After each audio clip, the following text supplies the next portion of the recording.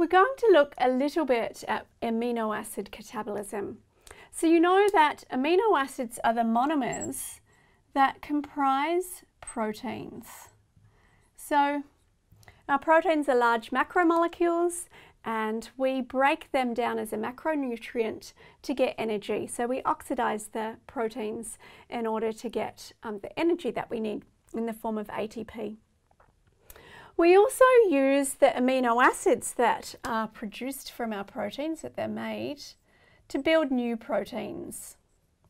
Now, the interesting thing about amino acids is that we can't store them. So our proteins and amino acids, they're not like fats where we can store them as THEs in the body. It's not like glucose that we can store it as glycogen. We don't have a way to store amino acids. So our intake of amino acids that we need as building blocks for new proteins either comes from the food we take in our diet, or from the breakdown of proteins into amino acids that can then be used to build new proteins. So what we're going to look at here is a little bit about what happens to our amino acids.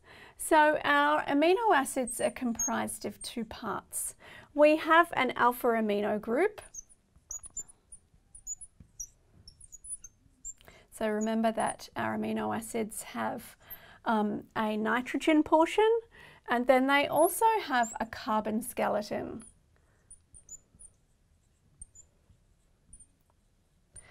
Now, the body is quite economical, so if we have an excess of amino acids, remember we can't store them for when they're needed, so we need to break those amino acids down.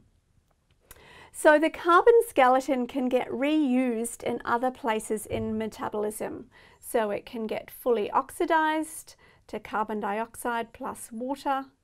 We can have precursors for glucose.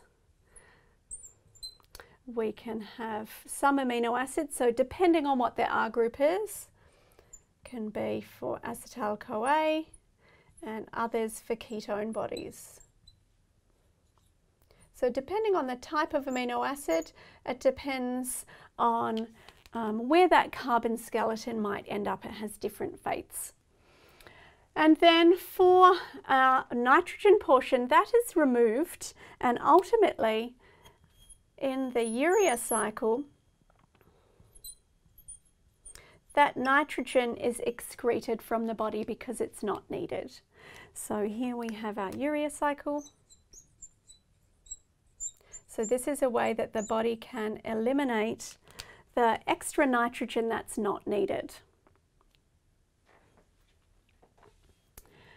You can see here I've written two steps that are involved in removing the alpha amino group from our amino acid. So that's any amino acid that's to be degraded. The first step is transamination. So that's where we take the alpha amino group from an amino acid and it's transferred to an alpha keto acid. Now, what does that mean? That means that our amino acid becomes an alpha keto acid and our alpha keto acid becomes an amino acid. And that process at first seems a little bit redundant. But our predominant alpha keto acid is alpha ketoglutarate, which you might remember is an intermediate in the TCA cycle.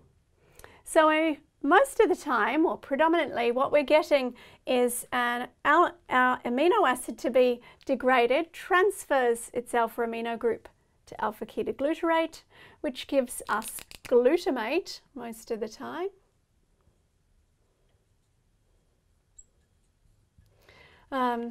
As our new amino acid that's formed, and we get a new alpha keto acid. And this reaction is carried out by an enzyme, and that enzyme is known as an aminotransferase, which is easy to remember because we're transferring an amino group, or a transaminase. So you can see a transaminase is involved in the transamination reaction. The second reaction occurs with this glutamate that we have, and that is carried out by glutamate dehydrogenase. So again, as the name suggests, glutamate dehydrogenase, it acts on glutamate. It's a dehydrogenase, so we're thinking of oxidation and reduction reactions. This is carried out in the mitochondria, and it's interesting because it uses NAD plus or NADP plus as its cofactor. So it's interesting in that it can use either of those, and obviously these are reduced in the process. As a result of that, we get ammonium ion being produced, and that is what enters our urea cycle. So that's one of our nitrogens that then goes into the urea cycle and ultimately ends up being excreted in the urea molecule.